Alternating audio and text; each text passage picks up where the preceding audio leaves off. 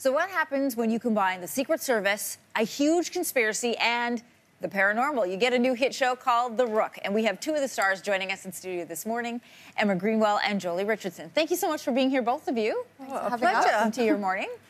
The Rook is based off a book. Does it follow the same premise, and will fans of the novel, what can they expect from the show? It doesn't. It's the premise is the same, but the story goes in quite a different direction. But I asked Daniel, the author himself, whether he was happy with it, and he said he's very happy. So I hope that fans will agree with the author and enjoy the fact that the story differs slightly. But inspired by the book, absolutely, but a little bit different telling. All right, the title "The Rook" has a very special meaning. We know that it comes from the game of chess. Can you expand on that, either of you, anymore? Well, Emma is our rook. Yeah. And I am the king, and Adrian Lester plays the queen. And that's all within our Secret Service agency. And it's all not like Game of Thrones, but it's like game of power, of who can position themselves best. So you can never trust anyone. You never know if anyone's telling the truth. Basically, it's all a game. Just like real life. You can never trust. I'm just kidding.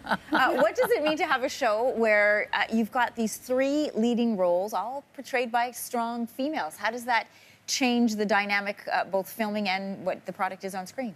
Well, it's just so exciting, and it wasn't just us. We had these three female directors, showrunners. It was just a very exciting environment, and you know, it is a new age, a new dawn in terms of creative output for women. So it's great to be part of it. We've seen a real push for that in the last, I would say, last 3 years more intensively. And you guys have been acting for a while. How does that change the dynamic? I've been acting for a lot longer than Emma. I think give Emma her due. She has got wonderful experience. Little bit of experience. I'm like vintage compared. Well, Joely, then let me ask for your perspective. How does that change the dynamic in set where you now have female directors and more female voices in the writers' room? I can't say that it's changed the dynamic on set, because I found that most sets are great creative places to work.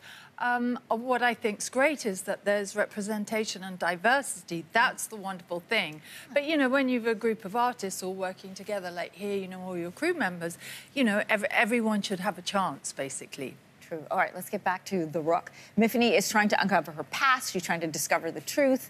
Emma, compared to other roles that you've played, what kind of challenge did this present? I mean, it's very different to anything I've ever played before, which is always lovely to sort of give myself that range. And you know, there's a real gift of a character because she doesn't have a memory. There's no past, there's no history. So in order to, I really got to sort of create the character on screen during filming, which was, as an actor, sort of really fun. Yeah, I imagine. The story covers all things that are, you know, sort of British and cool and sexy. The Secret Service. There's also a slight Matrix quality to it, and she's our chosen one. Ooh, I like that. You just have to figure out where she fits.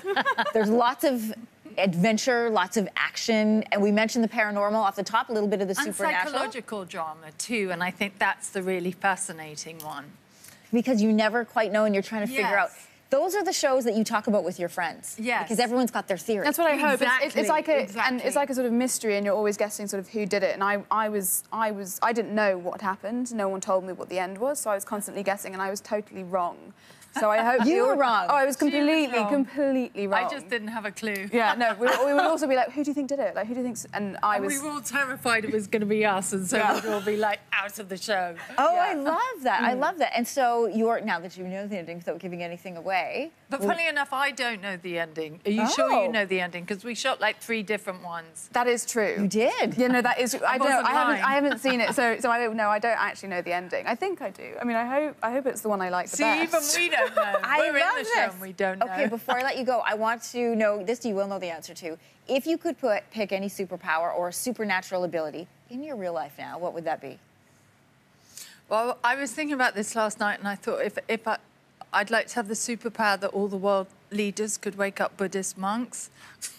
It was a joke. No, I know that's more like a wish than a superpower, but I thought, well, I'd just like to see if we're in a bit of a more peaceful world. See, Joely's sort of reaching out there. Mine's very boring. It's just because I hate flying, so mine would be to be able to fly myself. Oh, I like that one. Yeah, so then I could get places without getting on a plane. Mine would be to be invisible, because then I could like listen to conversations that I'm normally not allowed to hear.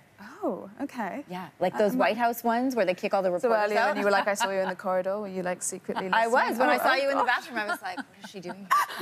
Anyway, thank you both for joining us. Thank you for Back having to the us. show. The Rook premieres this Sunday on Starz, and you can only get it on Crave.